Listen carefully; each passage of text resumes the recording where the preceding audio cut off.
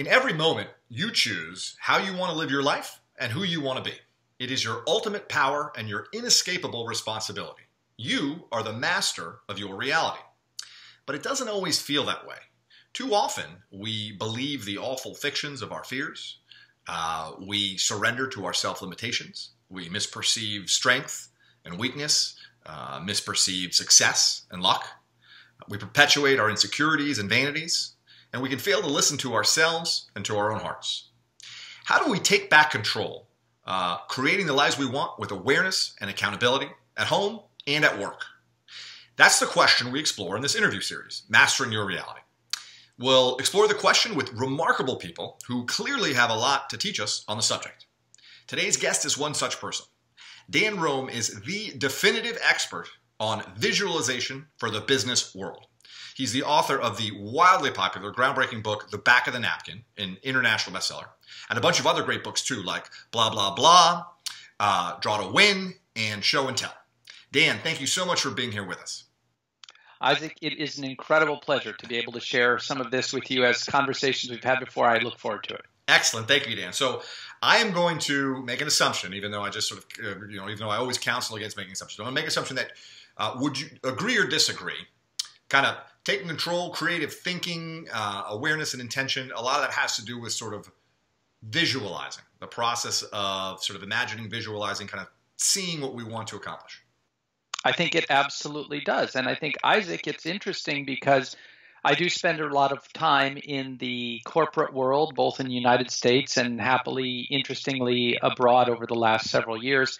And consistently, one of the things that you hear from business leaders is they need to have a vision, and to the point where we need to have a vision statement. And what I find so ironic is that we appreciate this idea of a vision, and clearly what we mean is something in mind. Where do we imagine our company is going?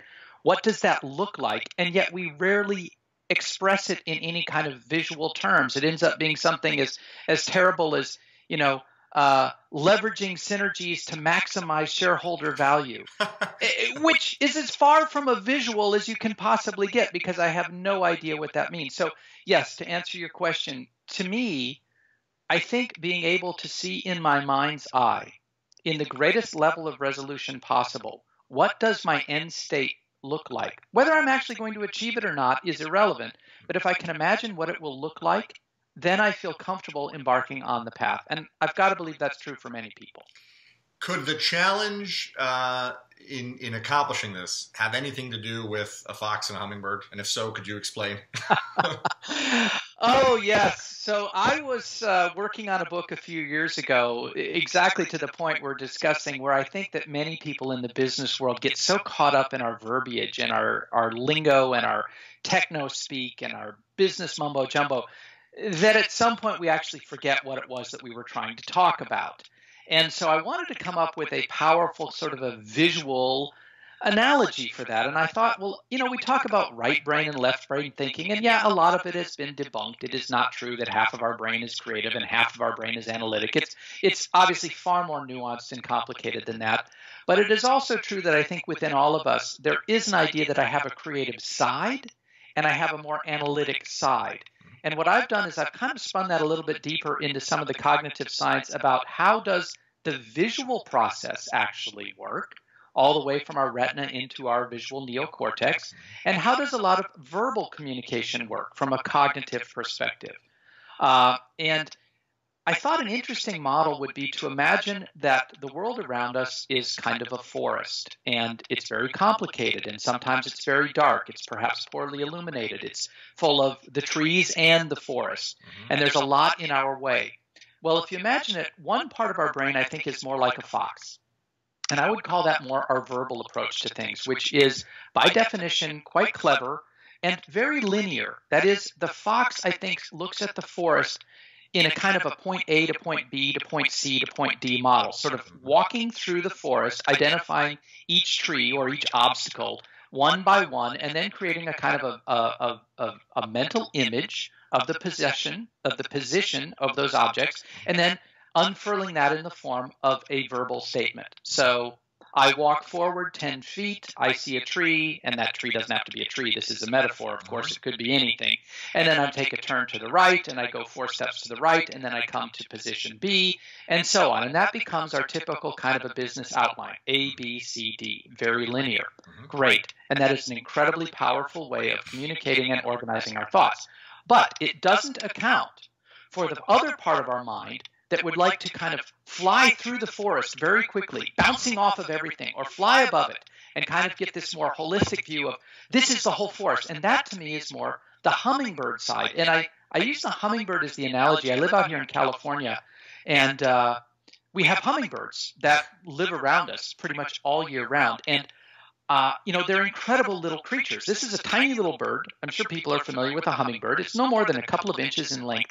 This is the only bird that can actually fly backwards and upside down.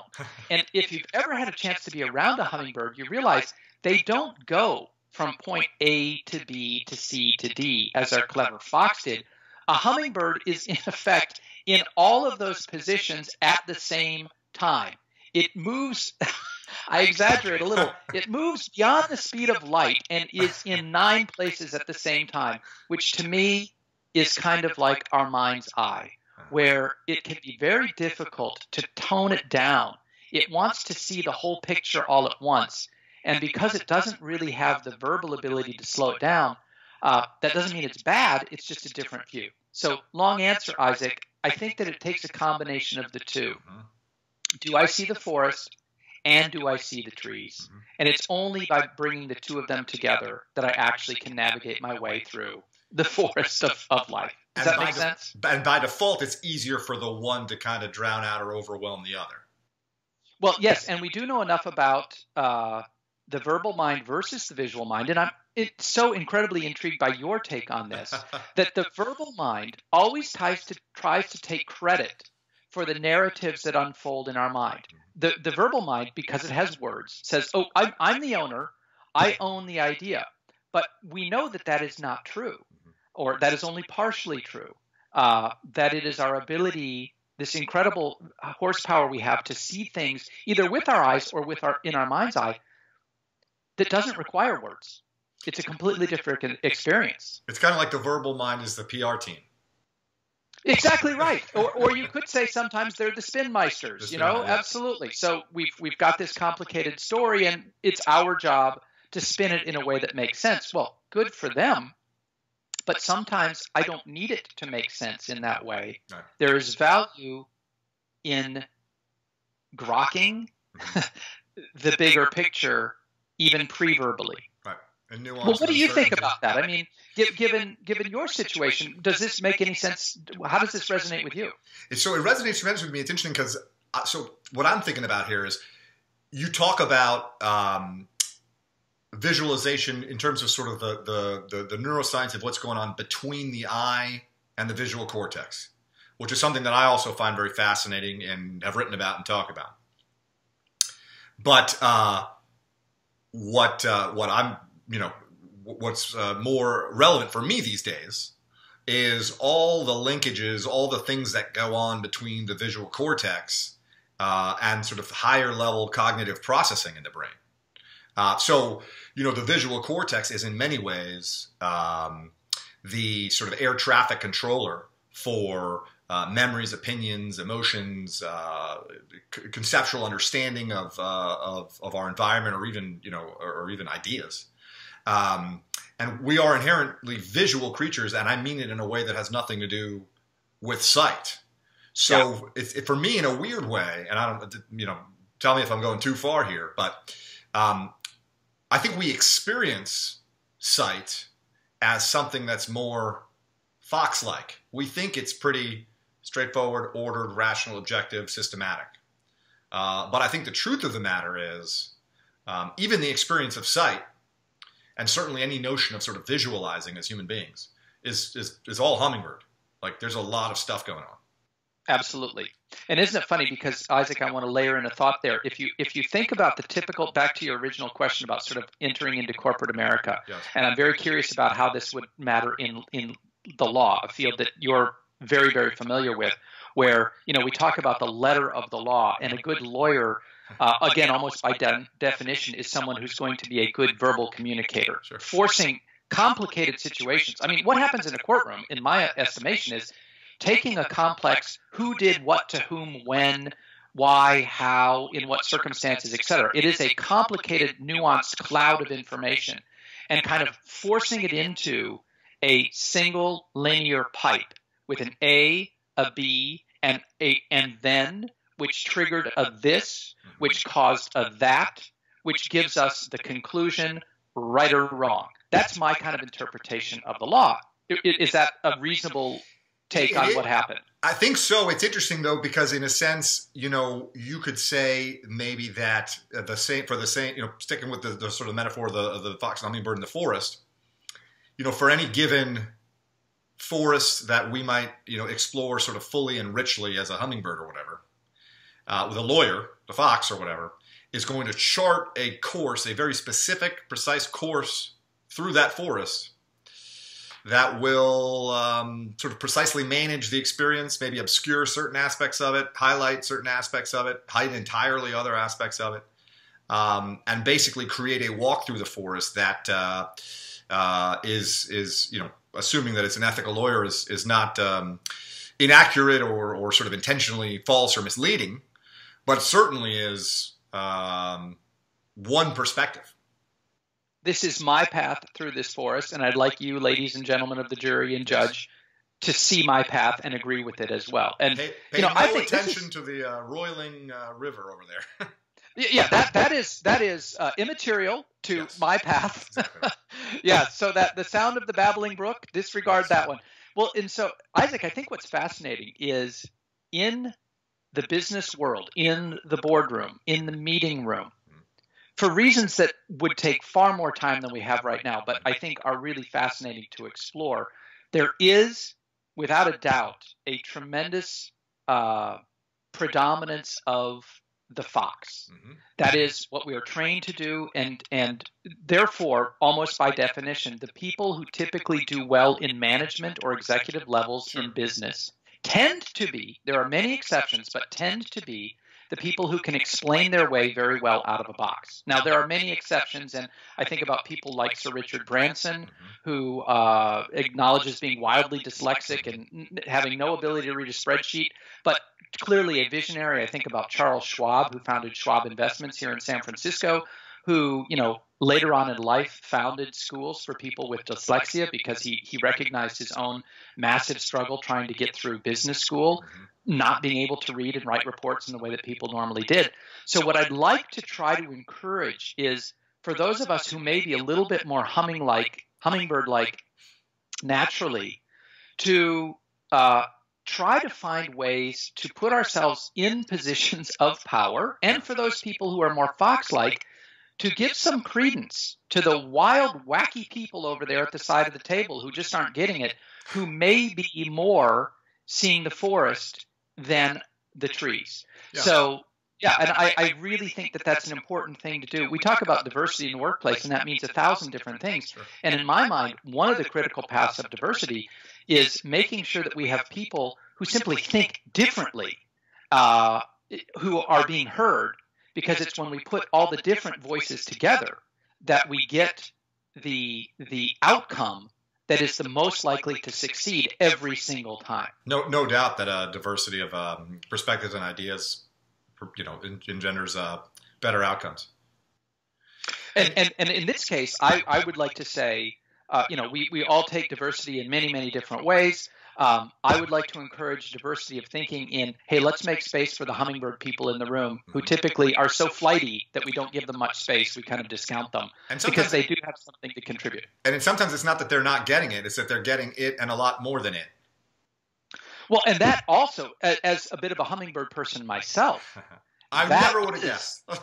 Well, that is exactly, in a way, my handicap, if you will, is that I often see so many angles to the same problem at the same time that the hard part is slowing down the brain enough to explain it in a way that someone else will see it. And I often think what happens is the more hummingbird-like, the more truly sort of visual, mind's eye, fully lit up people sometimes struggle to communicate well because the brain is going so fast. Sure.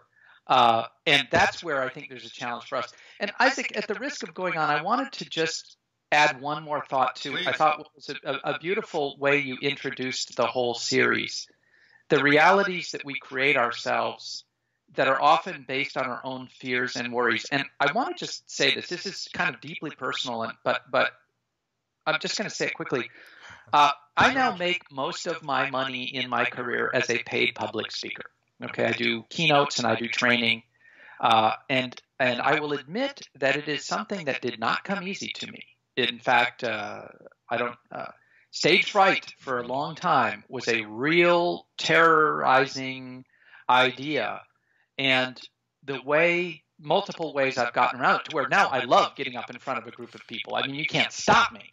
But that was not an easy path to go to. I don't think there are many people who are natural born presenters. I think it's a learned skill. Yeah. And in my case, this is the comment I wanted to make. The reason I love visualizing things is because I do try to do a sort of a memory palace-ish approach.